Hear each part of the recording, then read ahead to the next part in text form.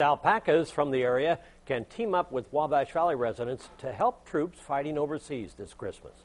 The White Violet Center with the Sisters of Providence is selling alpaca socks for soldiers in Afghanistan.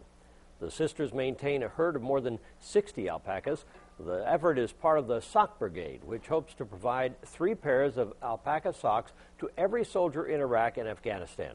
Alpaca socks are softer, lighter, and warmer than wool socks, plus many people who are allergic to wool can still wear material made from alpacas. I think anything that we can do for the troops to give them a little extra at Christmas time is a great thing.